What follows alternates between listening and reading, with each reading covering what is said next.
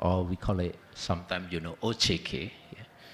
I would like to thank the Organization for Economic Cooperation and Development, or OECD, for hosting the G20 side event together with OJK this afternoon. I treasure the collaboration and friendship we have built over these past years and look forward to another deepening collaboration, especially in the emerging issues such as green economy, financial inclusion, and also customer protection. For me, it is great joy to see you all in person here in Bali after a few years of lockdown. I finally can welcome you to this beautiful island, Bali. We call it also the island of God. Yeah. That Bali has so many unique culture and a precious value that inherited from the ancestor, which is implemented by Balinese people from generation to generation. As we build back together and stronger from the pandemic that has devastated impact to our economy and society, such as harmony and collaboration are more important than ever. And we can learn from the Balinese philosophy, which teaches us to live in harmony with nature and other people, as they call it, Trihita Karana. The harmony among the three elements, the divine, people, and nature, has to be maintained to achieve the prosperity of the Balinese people here. Yeah. The implementation of the philosophy can be seen in the harmony of life between Balinese people that follow Hindu Dharma and other religions such as Muslim, Christian, and also Confucian. After all, Bali managed to preserve its original tradition for the 1,000 years and still celebrates its cultures in diversity until now. Yeah. Balinese tradition and culture are very interesting because they influence each other to produce a unique development of every kind of art in Bali, such as music, drama, and dance, which are also part of religious ceremony in Bali. And then you can watch the dance performance here, shadow puppet, and drama, and also learn about stories that are interpreted by music, dance, and also custom. Bali is also home of the exotic ancient temple, an iconic landscape with several of them being the island's most iconic landmarks. The temple will give you a different experience and give you a taste of island, fascinating religious belief, and also dedication to the Hindu god. And also, you cannot visit Bali without infamous rice paddies and also volcano, which is by far the most splendid here in Bali. Excellencies, honorable guests, and distinguished speakers, ladies and gentlemen, as the Balinese life of philosophy, the implementation of the corporate governance needs a harmony between shareholders, board, and committee, and also other stakeholders. The disharmony between them will lead to the weak of the implementation of corporate governance, which contributed to the excessive and imprudent of risk-taking behavior in the financial sector especially, yeah, which led to the possible failure of individual, institution, company, and of course will lead to the systemic issues. After the pandemic COVID-19, corporate governance practices have become even more important as financial institutions need to adapt their business model in the vast changing environment, especially with the digitalization, strong competition, sustainable finance. Not only to raise the opportunity, but financial institutions also need to respond the new risk caused by technology development and also the climate change. As we are aware, recently, Basel Committee has released a consultative paper for principle for the effective management and supervision of climate-related financial risk, and also propose prudential treatment of the crypto asset, which is in nature because of the digitalization and also because of the climate. Indeed, we must follow the same business, the same risk, and also the same rule principle to mitigate the risk caused by digitalization. The Corporate Governance Forum we had this afternoon marked an important step in the area of governance as it discussed in the incorporation of issues such as sustainability and digitalization into our revised G20 OECD principle. As an active member of the OECD Corporate Governance Committee, OJK, is also pleased to be part of this policy-making process and hope that revised G20 OECD principle will be finalized soon. As the global economy gradually in the process of recovery from the pandemic, it is important that build back together and stronger. This means we need to ensure that scaring effect is minimized with the implementation of sound corporate governance, which can be essential in defining the role of the board and management within a business to ensure that all decision-making processes are for the best interest of all stakeholders. Besides that, strengthening corporate governance also means getting ready to develop a new source of economic growth to recover from the pandemic COVID-19 and also mitigate the emerging risks.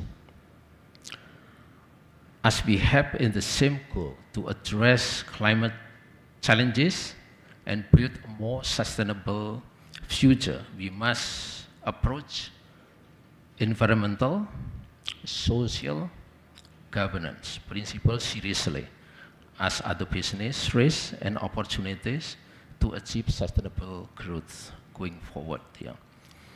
As I mentioned before, the implementation of corporate governance is similar to the Trihita Karana principle, which also encompasses to the relationship between divine, people, and nature.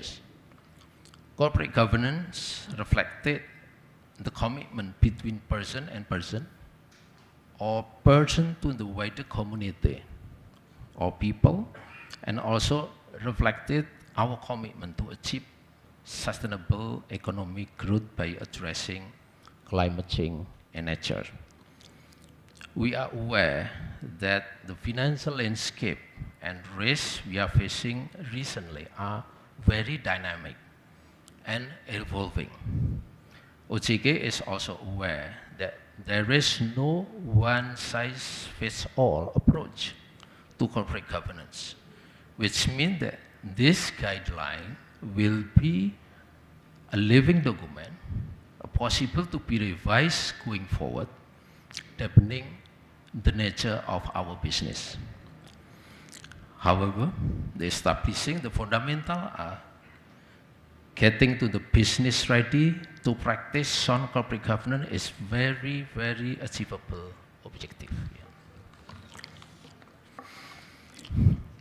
As the regulator and supervisor of financial services in Indonesia, OJK is highly committed to providing a guideline or relevant directive to strengthen corporate governance framework and standard, in line with the international standard, of course, yeah, including the G20 OECD principle.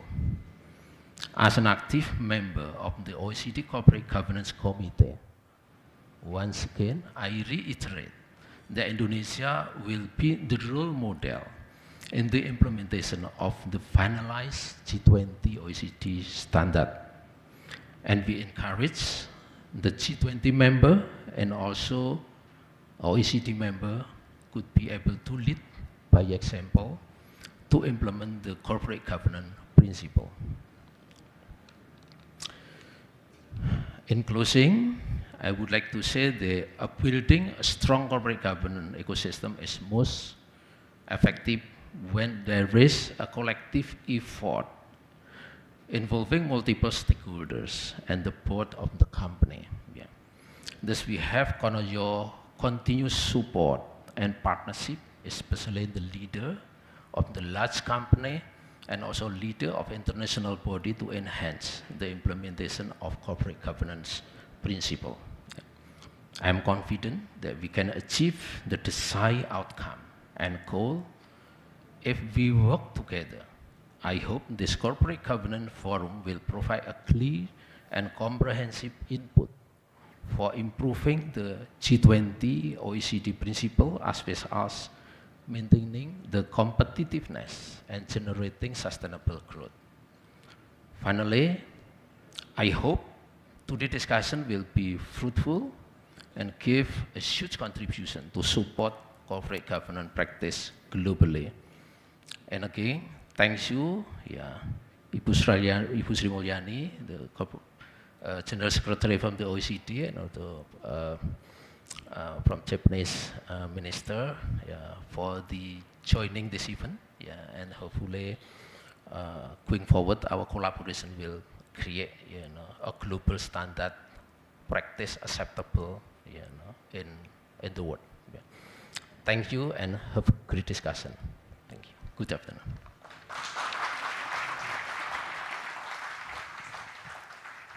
Thank you, Bapak Wimbo, for the welcome remarks.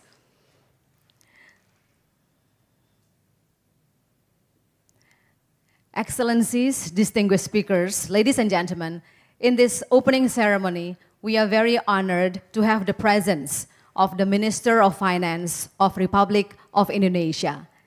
Please welcome Ibu Sri Mulyani Indrawati.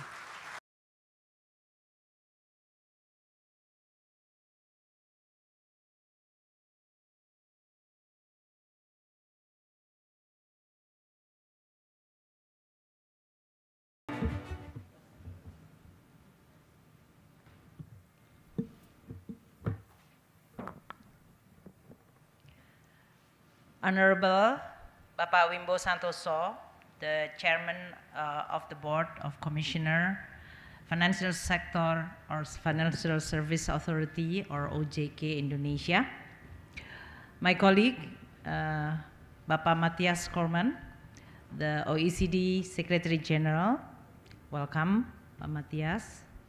My colleague friends, Mr. Sunichi Suzuki-san, the Minister of Finance from Japan. Also my friends, Mr. Masato Kanda, the Chair of the OECD Corporate Governance Committee, as well as Vice Chairman of Finance for International Affairs Japan. Bapak Erick Thohir, which is represented by Pak Tiko, representing the Minister of State-Owned Enterprises, all dear colleagues, speakers, and honorable guests, moderator. Assalamualaikum warahmatullahi wabarakatuh. Om Swastiastu, Namo Buddhaya. Very good afternoon to all of you and welcome to Bali. I would like first to express our gratitude for all of you who come to Bali, especially in person, physically, which is very, very important for the people of Bali as well as the economy of Bali, which is hit hard by the pandemic in the past 2 years. And also all the delegates who come to the G20 meeting as well as this occasion, G20 OECD Corporate Governance Forum. I would like to thank the Secretariat of G20 Presidency, the OECD, as well as OJK, the Financial Service Authority, who jointly with the Ministry of State-Owned Enterprise to co-organize this very important forum. Welcome to Bali. And please don't stay in this very dark room. Outside there is a much pleasant green. So please have your time a little bit to enjoy outside. We are all aware that this COVID-19 is a game changer. The crisis have revealed our weaknesses in corporate governance and also capital market, including the rise of climate change and other environmental, social, and governance risk. Along with the adaptation of the new normal condition due to the pandemic, economic activity and human mobility began to gradually recover. This need to be shared concern that amid the challenges of facing the threat of the COVID-19, which is not yet ended, the economy is slowly to recover and entering a recovery pace and hopefully also establishing a new normal. A sustainable economic development is therefore called for. One way to achieve this is to improve the very basic or the backbone of the corporation, that is improving the corporate governance framework. The idea of sustainable economic development came into existence as a result of two important factors.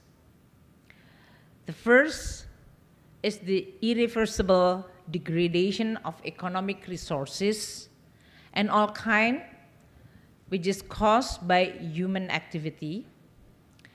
And the second one is the incompatibility of economic optimization standard with the existing dynamic of resources. Growth and equilibrium have always been trade-off in economic theory. Certainly, this is resonated well with the current situation in which many policymakers, especially on the finance, economy, like Minister of Finance, Central Bank Governor, which is convened today in the G20 meetings, we are facing also with now very complex trade-off between growth and stability. Growth, in this case, and equilibrium is a trade-off. While selecting balance would guarantee economic growth, choosing expansion lead to system instabilities. So for all of us, the answer of this trade-off would be to choose sustainable development. Growth should not at the cost of sustainability, or the other way around, sustainability concern should not at the cost of growth. Since 1987, when Brundtland report providing the idea of this sustainable development, this idea has evolved and has been used more and more frequently. The ability of current generation to meet their needs should not or without compromising the capacity of future generation to meet their own requirement, which is described in that report. back in 1987. Seems like long time ago, but still resonate very, very strongly with today. In 1992, in Rio de Janeiro, Earth Summit, producing action plan which demonstrate how the corporate environment was perceived to be involved in safeguarding the condition that evolved as a result of this new paradigm. Following that summit, there was a period of time when businesses and environment began to interact differently. And it was during this time that the environmental issue had to be internalized and made as a key component of corporate governance. In order to be able to generate long-term value, businesses need to be function in a complicated global context, also have to be continuously looking for competitive advantage. Despite the fact that the idea of corporate social responsibility, or CSR, has been there since the 18th centuries, it appears that its connection to sustainable development is more recent. CSR refers to voluntary commitment by businesses to satisfy the expectation of their employees, customers, and also the environment and local communities, as well as to support education and health targeting growth. They also lead to the long-term financial success and sustainable corporate development. The idea of corporate social responsibility and sustainable development seems to be no difference. The two ideas are applied to social and environmental problems. Companies that practice social responsibility business practice are very mindful of the needs and interests of all stakeholders, in addition to their objective to maximize profit and gratifying shareholder. In addition, environment, social, and governance, ESG, standard, which is mentioned earlier by Pak Wimbo, and socially responsible investment, socially responsible investment. The abbreviation, unfortunately, is SRI. It's my name, actually, Sri. Socially responsible investment, SRR, are principles drawn from the CSR, and they appear to be relevant, similar at first glance. The ESG, in this case, represent the action performed in this regard and can be seen as a tool for identifying excellent management practices, where the social responsible investment, or SRI, is investing method that reflect the value and belief that indicate the exclusion of financial asset in the portfolio based on ethical and moral standard. Distinguished guests, ladies and gentlemen, let us look at the role of capital market in sustainability development. Capital market is one of the components of the financial market beside the money market, the foreign exchange market, and the insurance market.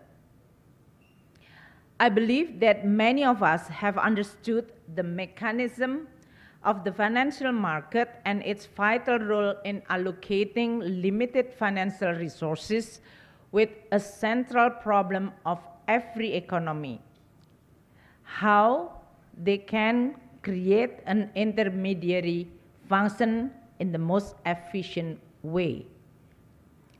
It can intermediate the savers and the investor, as well as channeling funds to firms that can use those resources productively. Capital markets are essential for financing the economy. The capital market enable the mobilization of funds from provider, that is household, insurance, pension funds, to their client. The supplier are investors that want to invest their money as effectively as possible as they can, as well as within the risk and potential reward that is already accepted. The contribution that effective capital market makers to generate economic growth has been the subject of protracted discussion among economists. 5 functions of the capital market that promote economic growth, including facilitating liquidity, aiding risk reduction, monitoring managerial behavior, and processing information. These functions of the capital market in promoting sustainability then can be linked to first, how the capital market could mobilize saving and raising capital and directing it toward project that is in line with the ESG principle. Second one, how capital market can altering corporate vision by incorporating ESG criteria within their best management practices, by limiting their access to finance for those which is violating the ESG. And the third, capital market can influence good corporate governance practice that promote sustainable development through the ownership mechanism. But in reality, despite the fact that financial market has already adopting ESG factor into account, there does not appear to have been a dramatic movement in favor of enterprise that is more sustainable. So, in reality, this is still insignificant. And that's why this forum within the G20 meeting, we would like to continue promoting this movement and corporate governance, especially in order to encourage more ESG consistent investment.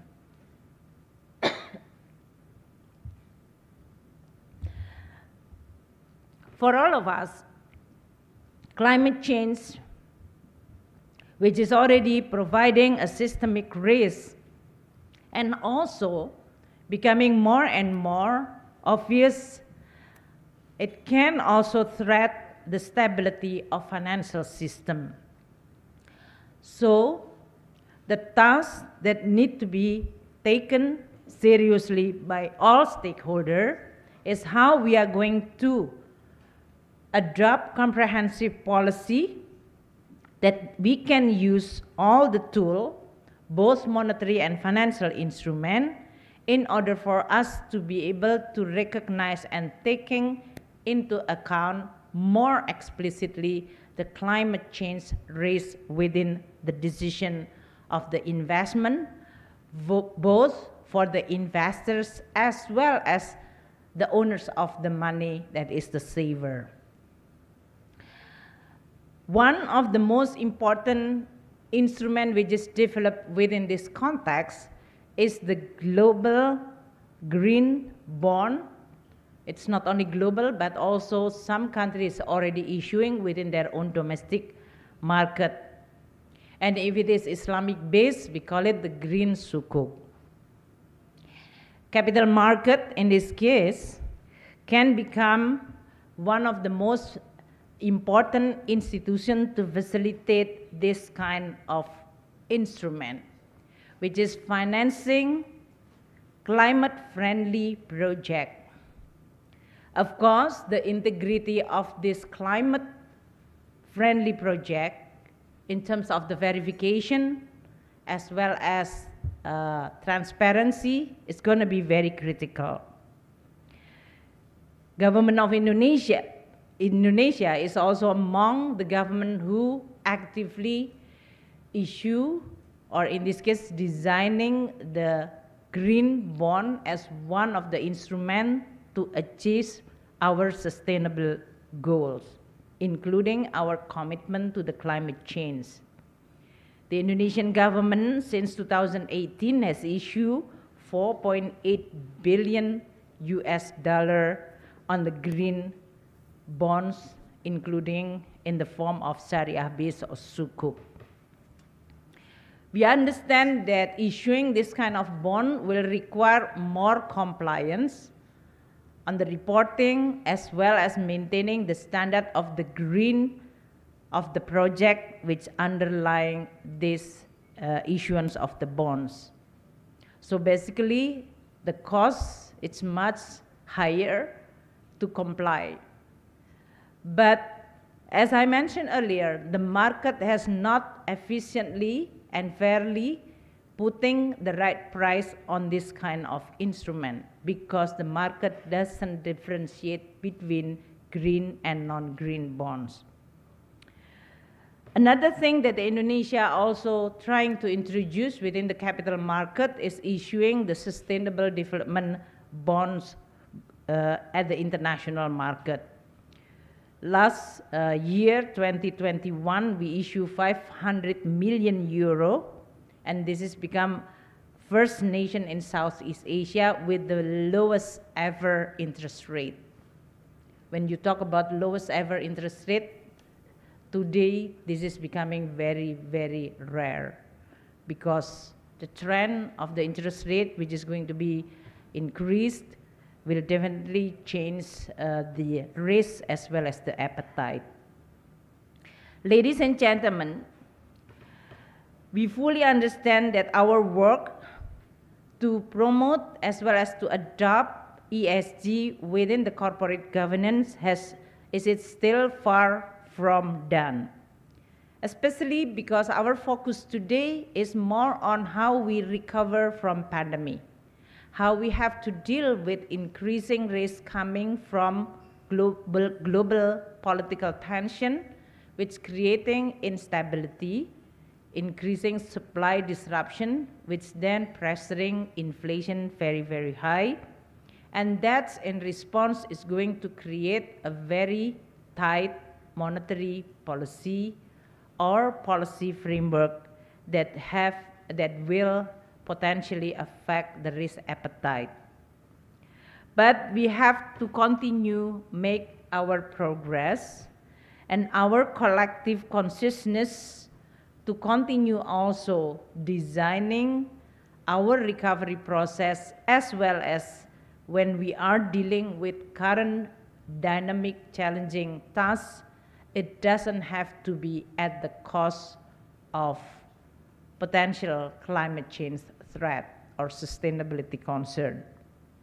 I would like to express my highest appreciation for all organizations who jointly today in hosting and organizing this event.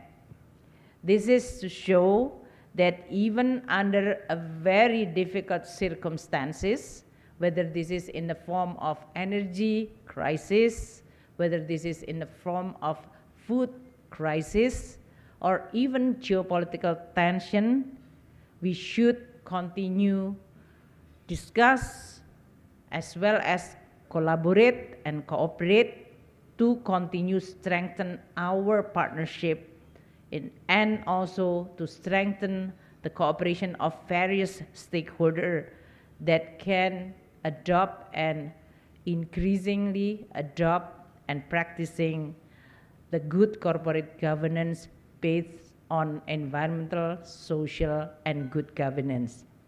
I wish you all to have a fruitful discussion and very productive one so that the result of this event can also provide a positive contribution for these G20 meetings as well as beyond. Thank you again, and don't forget to just step out and look at the sunshine so that we all can enjoy Bali. Thank you so much. Thank you, Ibu Sri Mulyani, for the very fruitful remarks. Without due respect, we understand Ibu will need to move to her next confirmed agenda. So Ibu Sri Mulyani, right after this, will need to leave the hall for the following agenda.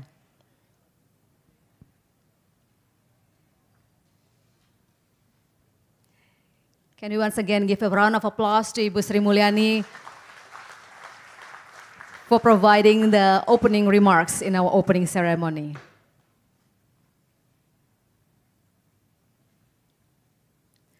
Excellencies, distinguished speakers, ladies and gentlemen, for the next opening remarks, kindly be invited Secretary General of OECD, Mr. Matthias Cormann.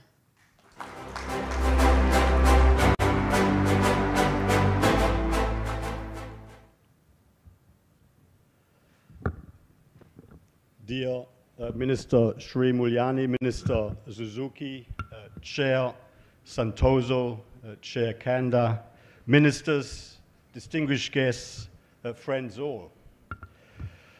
A very warm thank you, first of all, to the Indonesian G20 presidency and to the Indonesian Financial Services Authority for your leadership in hosting today's G20 OECD Corporate Governance Forum and in so strongly supporting the review of the G20 OECD corporate governance principles. Today's event builds on our strong and long-standing G20 OECD cooperation on corporate governance. Good corporate governance is a key pillar of open, market-based economies and a rules-based international order. It helps to build the necessary environment of trust based on transparency, accountability, and business integrity, which in turn helps foster long-term investment and financial stability.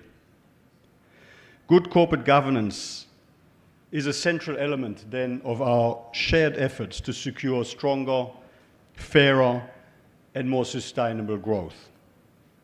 The G20 OECD principles of corporate governance were first issued more than 20 years ago, back in 1999. The leaders' endorsement of those principles in Antalya, Turkey, back in 2015, was a significant milestone in our efforts to boost corporate governance standards globally. In fact, since then, 90% of G20 and OECD members have reformed their company or security laws, or both, to align them with the G20 OECD principles of corporate governance. As a result, these principles are now widely recognized as the leading global standard for corporate governance of listed companies and have also been embraced by the Financial Stability Board and the World Bank. As you know, they cover 6 main areas: ensuring the basis for an effective corporate governance framework, the rights and equitable treatment of shareholders and key ownership functions, institutional investors, stock markets and other intermediaries, the role of stakeholders in corporate governance, disclosure and transparency, and last but not least, the responsibilities of the board. The purpose of the review of these principles is to ensure they remain contemporary and fit for purpose, including by adapting relevant elements to the post-COVID-19 environment, taking into account structural effects of the crisis on capital markets and corporate governance practices. Indeed, corporate governance and capital markets have a key role to play in achieving broader economic and social objectives with respect to financial stability, investor confidence, capital formation, and capital allocation. So let me make a few observations. First, good corporate governance helps companies to access long-term financing. This is particularly important in today's global markets where international flows of capital enable companies to access financing from a much larger pool of investors. It promotes innovation, productivity, and entrepreneurship and fosters economic dynamism more broadly. Second, good corporate governance provides a framework to protect savers. Ordinary citizens are important investors in capital markets, providing a system for our citizens to share in corporate wealth creation while knowing their rights are protected gives them a more complete set of options for managing their savings and planning for their retirement. Third, good corporate governance supports the sustainability and resilience of corporations and, as a result, the long-term sustainability and resilience of the economy. A sound framework determining the roles and responsibilities of shareholders, boards, and stakeholders concerning sustainability matters is also important to help tackle long-term structural challenges like climate change. Indeed, the private sector has a key role to play when it comes to tackling climate change. Governments won't be able to tackle climate change on their own. Corporate governance frameworks then must be fit for purpose to meet our ambitious climate objectives and other environment, social, and governance risks. So let me briefly touch on some of the weaknesses in corporate governance and capital markets that were exposed and exacerbated by the COVID-19 pandemic. One clear weakness has been the management of risks, including insufficient resilience of companies to unanticipated crises. The pandemic also shed light on major shifts in capital markets, including the declining number of listed companies and the lower number of innovative growth companies accessing our stock markets. Since 2005, over 30,000 companies have delisted from markets globally, which is equivalent to losing 75% of all listed companies today. This means fewer companies were able to access capital markets to help them navigate the crisis. Corporate governance frameworks must also account for changes in corporate ownership. This includes the dominance of company group structures, growing state ownership, and the reconcentration of ownership in the hands of large institutional investors. Today, the top 10 investors hold the majority of the capital in almost all listed companies around the world. These trends have important implications for corporate governance. For example, as the role of institutional investors in markets has grown, so has the call for them to become more engaged in the corporate governance of the companies they invest in. This has led to an increase in the development of stewardship codes globally aimed at encouraging investor engagement. Similarly, with the growth of large company groups, jurisdictions are increasingly focusing on regulation and disclosure requirements for complicated group structures to ensure that the rights of minority shareholders are appropriately protected. A growing number of investors now consider climate risks when making their investment and voting decisions. This includes the disclosure of climate-related information, the duties of boards, and the rights and incentives of shareholders. The OECD's report on climate change and corporate governance, launched during our Ministerial Council meeting last month, finds that climate change is already considered a financially material risk for listed companies representing 2/3 of global market capitalization. Sustainability disclosure will be essential for investors to better understand the risks they face and to efficiently allocate capital to the companies that may be better able to thrive in a low-carbon environment. With shareholder accountability becoming a driving force for changing business practices, company boards clearly need to take account of the interests of all stakeholders. We will need consistent, comparable, and reliable disclosure standards on sustainability information. While this helps strengthen the balance sheets of viable corporations, it will also support the emergence of new and innovative businesses needed to support the green and digital transformations of our economies. In closing, I finish where I started. A good corporate governance is a key pillar of open market-based economies and a rules-based international order.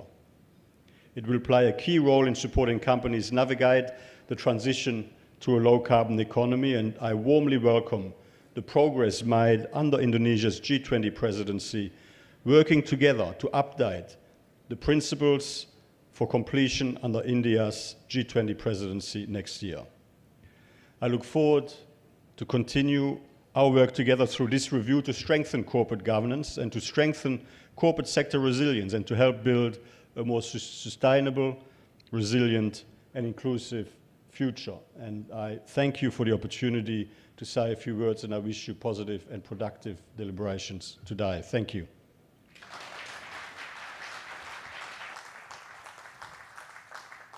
Thank you, Mr. Corman, for the opening remarks. Now, for the last opening remarks in this opening ceremony, we would like to invite Minister of Finance of Japan, Mr. Shunichi Suzuki.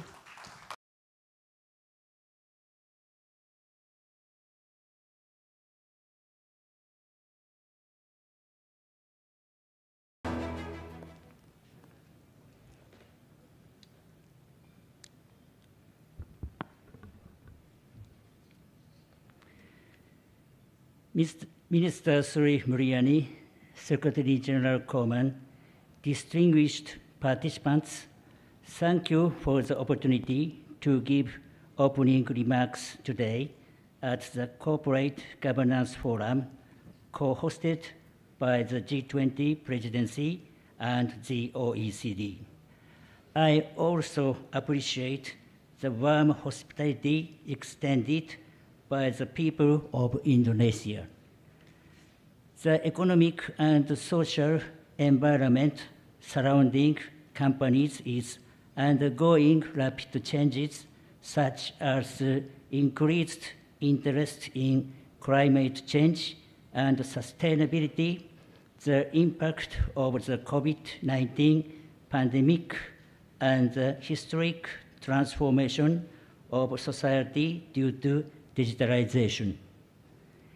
In this context, and under G20 leaders' instruction, the OECD Corporate Governance Committee is currently reviewing the G20 OECD principle of corporate governance, which form the single international standard endorsed by G20 leaders. The objective of the review is to dramatically improve this international standard for the policymakers, regulators, investors, and companies to adapt to such transformational changes and effectively respond to the associated new challenges and risks. The committee is chaired by Mr. Masato Kanda, Japan's Vice Minister of Finance for International Affairs. As a member of both the G20 and OECD, Japan intends to make active contribution to the review. As we look back on the history of corporate governance reform in Japan, the reform started at about the same time as the previous revision process of the OECD principles. Namely, Japan's Steward Code and Corporate Governance Code were developed in 2014 and 2015, respectively. They both aimed for sustainable growth of companies and enhancement of corporate value over the long term. various corporate sector reforms have been advanced starting with these codes. Most recently, Japan's corporate governance code was revised in June last year. The revision was aimed at deepening corporate governance through dialogue between companies and investors. The three pillars of the revision were, first, strengthening the functioning of the board of directors; second, ensuring diversity in the core of companies' human resources; and third, enhancing sustainability disclosure. Furthermore, I believe that the viewpoint of the ongoing review of the G20 OECD principles have something in common with the new form of capitalism and economic policy advocated by Japan's current Kishida cabinet. The new form of capitalism is to upgrade a capitalist economy and make it stronger and more sustainable. We recognize that this is broadly in line with the motivations of the current review of the principles of corporate governance, which aims to enhance long-term corporate value by strengthening the sustainability and resilience of corporate activities. For example, one of the major pillars of the new form of capitalism is investment in human resources. Last month, the government released Grand Design and Action Plan for new form of capitalism. It calls for the disclosure of non-financial information such as policies for human resource development and working environment, as well as indicators and targets to express these policies.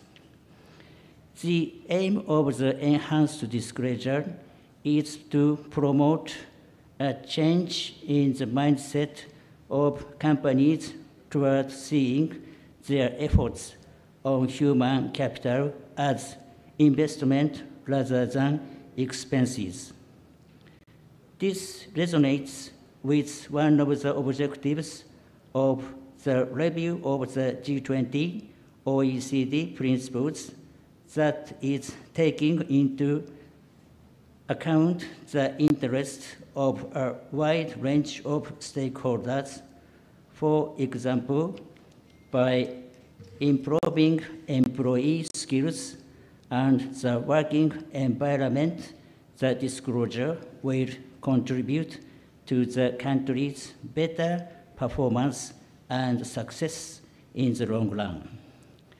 Thus, the government of Japan will promote economic policies that are also in line with the G20 OECD principles. Next, I would like to mention the importance of Asia for the effectiveness of the G20 OECD principles. Reflecting strong economic performance in recent years, Asian capital markets have increased their presence around the world. According to an OECD analysis, more than half of all publicly traded companies in the world are listed on Asian stock exchanges as of the beginning of 2021. The market capitalization of these companies represents 32% of the market capitalization of all publicly traded companies worldwide. As we revise the G20 OECD principles, it is essential to sincerely listen to the opinions of companies, market participants, and authorities in Asian countries, which are the engine of global economic growth. Japan financially supports the outreach activities of the OECD, particularly in Asia, with significant input from stakeholders in Asia and other regions. We expect that the revised G20 OECD principle will contribute to further development of global capital markets and the establishment corporate governance frameworks. Finally, I hope that this forum will provide useful ideas and deep insight for the ongoing review of the G20 OECD principles of corporate governance and contribute to the development of a corporate governance framework that promotes sustainable and resilient corporate activities in countries around the world. Thank you for your attention.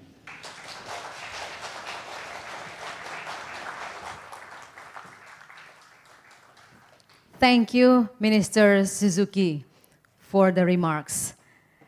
Excellencies, so that was the opening ceremony of G20 OECD Corporate Governance Forum.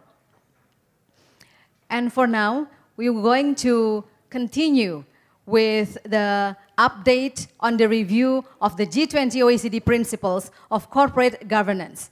And to present this, kindly be invited to the stage Chair of OECD Corporate Governance Committee, Mr. Masato Kanda.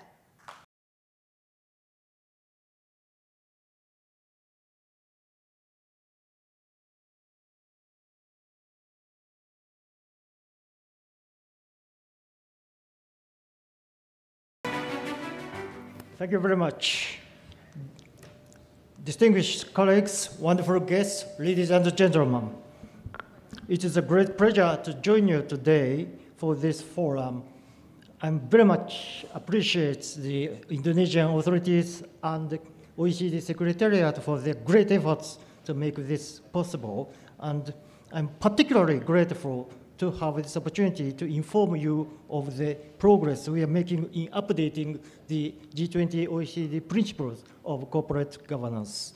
The review started in November 2021 following G20 leaders' support for the review at the Rome summit in October, and our aim is to obtain the G20's endorsement of the revised G20 OECD principles next year.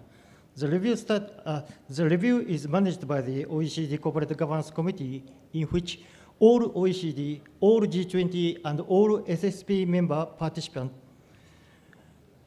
And today, I'd like to focus on three aspects. First, and very briefly, the role and objectives of the Corporate Governance Committee. Second, the G20 OECD principles of the corporate governance and how they contribute to shared strategic priorities of the OECD and the G20.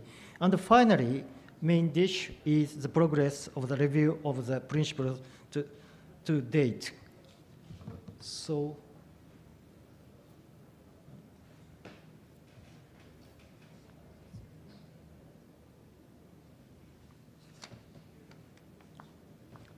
yes, this slide gives you a brief overview of the Corporate Governance Committee. As this global standard setter in the field of corporate governance, its objective is to contribute to economic efficiency, sustainable growth, and financial stability by improving corporate governance policies and supporting good corporate practices. This covers both listed companies and state-owned enterprises, which is particularly relevant for the final session of our forum today. I wish to underline here that all G20 and all FSP members participate actively, very actively in the committee and contribute as much as OECD members to our work.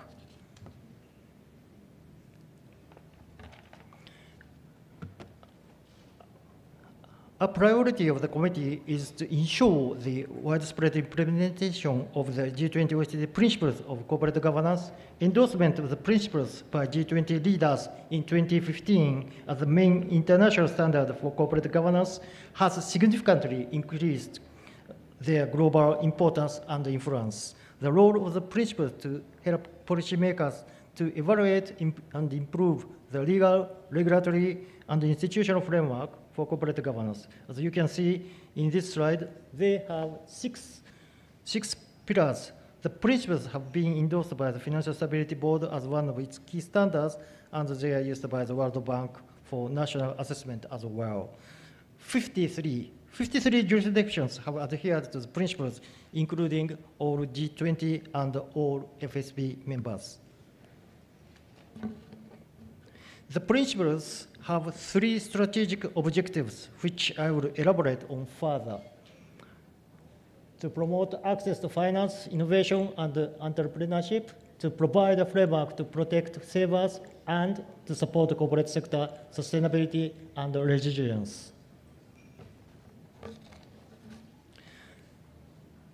The principles provide a corporate governance framework that gives market participants the tools and incentives to ensure companies can access finance from capital markets.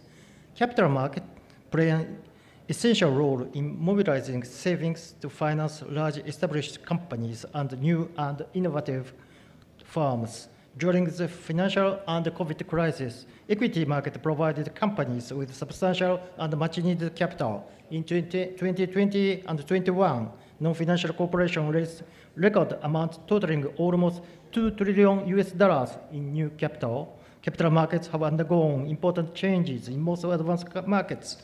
The number of listed companies has declined. The exception is in Asia, which now hosts half of all listed companies in the world and half of the most dynamic markets for initial public offerings. The principles focus on publicly traded companies and provide a framework to foster dynamic market and investment while protecting savers.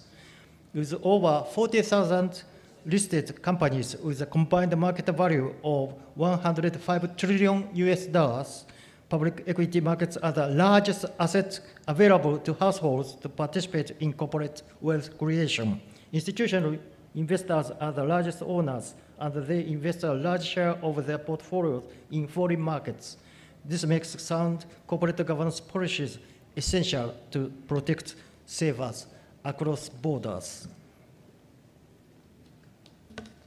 The principles also play a key role in supporting sustainability and resilience in the corporate sector.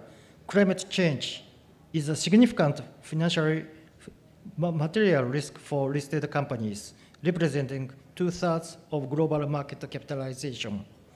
In addition, the corporate sector's indebtedness has increased significantly, doubling since 2005. A good corporate governance framework improves corporations' access to market-based financing, in particular public equity. Better access to equity means stronger corporate balance sheets.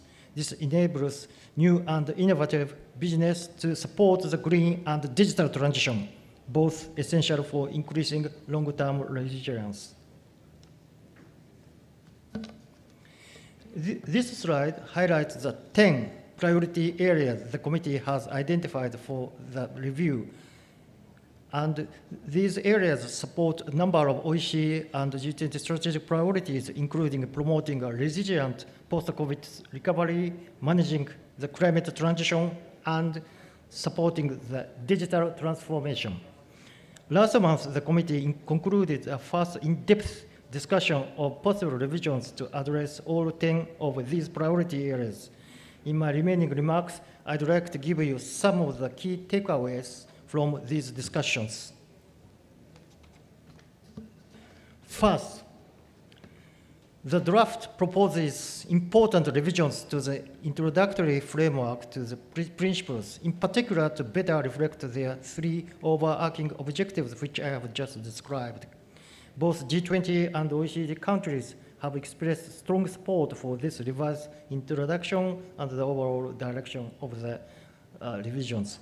Important revisions are also proposed to the first chapter of the principles on the legal and institutional framework for corporate governance, which include revision to encourage appropriate supervisory autonomy and capacity, a new recommendation supporting the use of digital technologies to strengthen supervision and enforcement of the corporate governance framework, and a new recommendation on the oversight of company groups. Other revisions are proposed to address the complexity of company group structures and over the disclosure of group structures and related party transactions. The biggest change proposed in the revision is a new chapter on sustainability and resilience. So we are introducing the new chapter focusing on sustainability and resilience. This is quite new. This chapter brings together guidance on corporate governance and sustainability issues from a cross-cutting perspective, and it addresses the roles of corporate disclosures, both shareholders and stakeholders.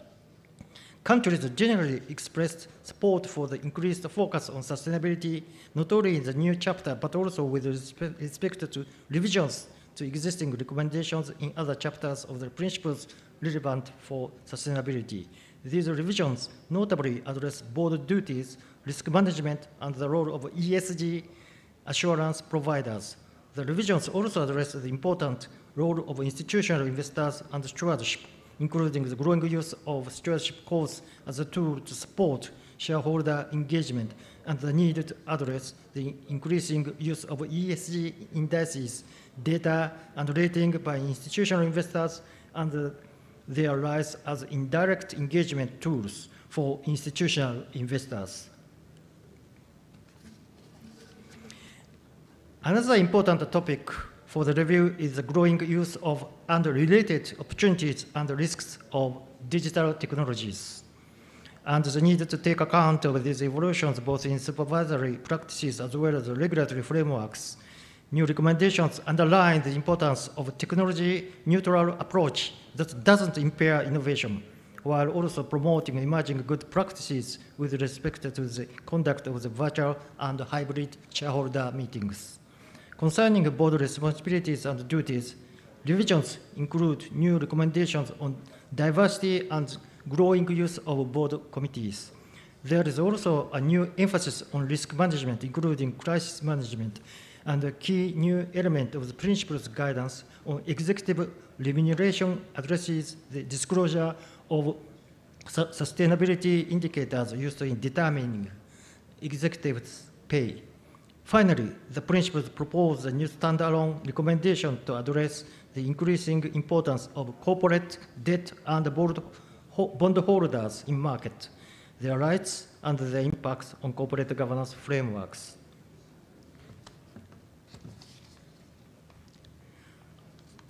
Secretary General Coleman provided the second progress report of the revision to G20 Finance Ministerial meeting this week, outlining the progress achieved since his first report in February.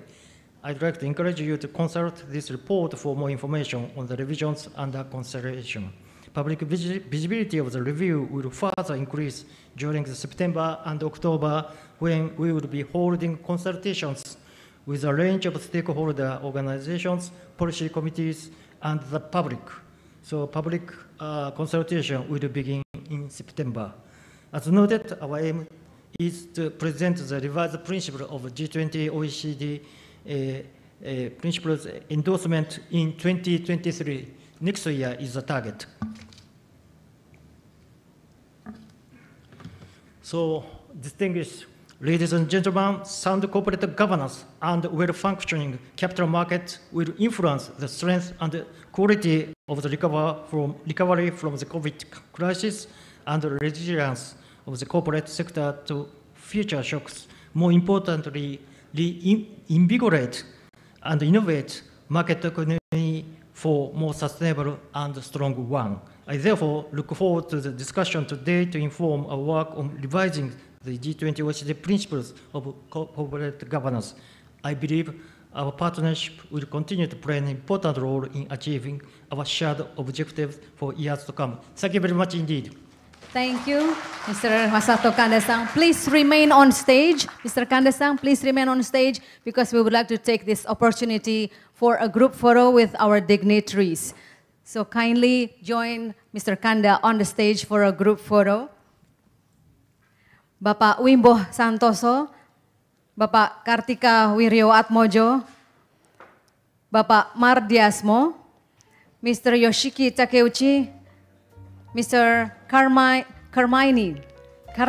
Dinoya, my apology for pronouncing your name not in the right way. Mr. Carmine Dinoya.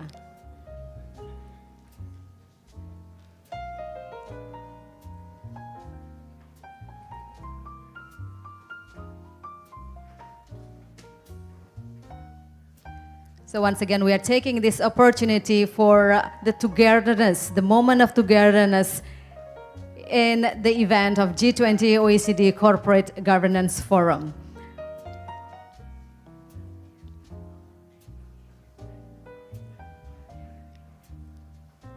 So the positions are right. Bapak Mardiasmo, kindly remove your mask if you don't mind for this session. Okay, photographers all ready. On the count of 3, please show your best smile. 1, 2, 3. Can we give a round of applause for our gentlemen on stage for this moment of togetherness in this opening session of G20 OECD Corporate Governance Forum. And after